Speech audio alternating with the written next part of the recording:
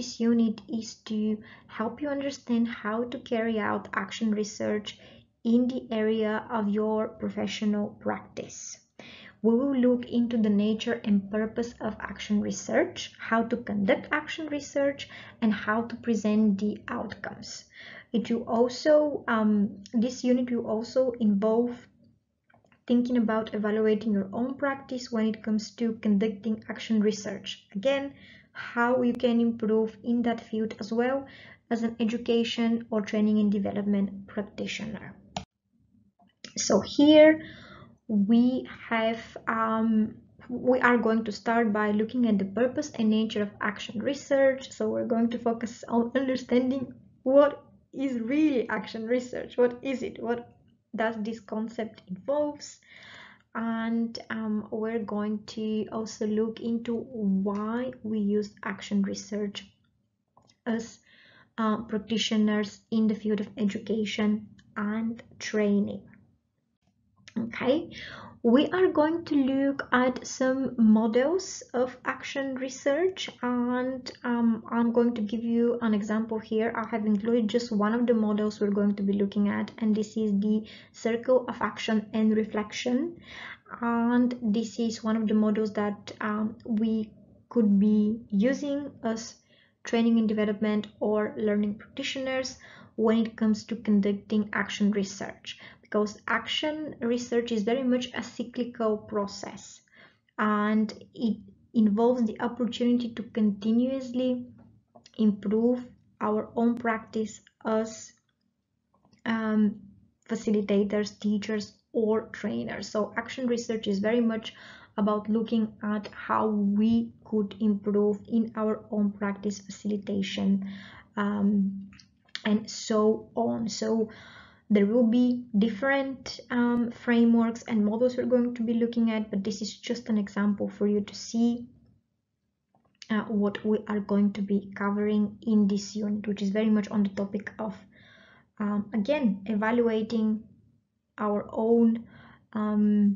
practice and using research in that as well. Okay, so of course we're going to talk about some of the methods of action research so that you know how to conduct action research, because as a part of this unit you will also be asked to demonstrate that you are able to conduct action research. So there will be a practical element involved as well in your assessment. Some of the methods involved in conducting action research are recording a session or a training intervention. So a recording that you could use to learn more about what you could improve and to collect data when it comes to your own practice. You could also be observed, you could take notes, you could use interviews or surveys. There are a lot of ways you could conduct, a lot of methods you could use when it comes to conducting action research, and Unit 8 will cover most of them, or the ones you could start using straight away, especially if you're already working within the field of learning and development. Okay, so when it comes to, as I said, the actual practical element of action research, I have noted here a couple of steps that you could be taking, and I'm going to go through them really briefly as I'm conscious of time here, so that you can understand a little bit better the concept of action research, even if this is just an overview session we're having here. Okay, so it really involves identifying area of action research. So this is the practical element of this unit that you'll be engaged in. Okay, so we're going to be identifying an area for your action research. You're also going to be taught how to initiate and conduct the research, how to analyze the data you have obtained, and how to report your own findings and conclusions, and also how to propose recommendations of action to be taken based on what you have learned as a result of conducting action research. So this is kind of the practical element of this module.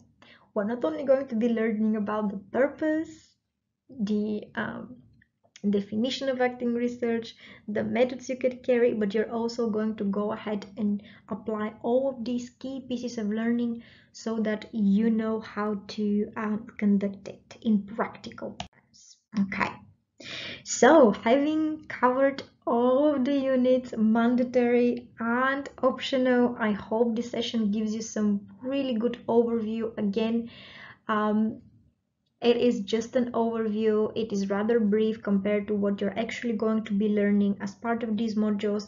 But before we wrap up, I would like us to spend some time briefly recapping some of the mandatory, well, all of the mandatory units and then the optional units, so that, again, this is just a summary for you to know exactly what's part of this level and level 5 diploma. Okay, so the very first mandatory unit is teaching, learning and assessment in education and training.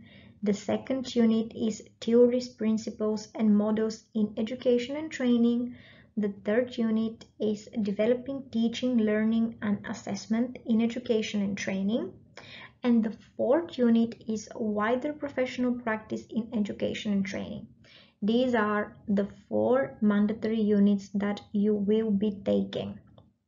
Okay, and then when it comes to the optional units, we've got the 8 units here on the screen. Again, they constitute 45 credits and you can mix and match. You can pick just a few of those and the ones that are most relevant to your chosen professional path or to your areas of interest as well.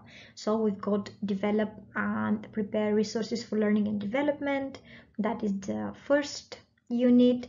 Then we've got develop learning and development programs, equality and diversity, evaluating learning programs, identify the learning needs of organizations, manage learning and development in groups, understanding and managing behaviors in a learning environment, and action research, which we most recently covered. And you could also see the credits of each of those units.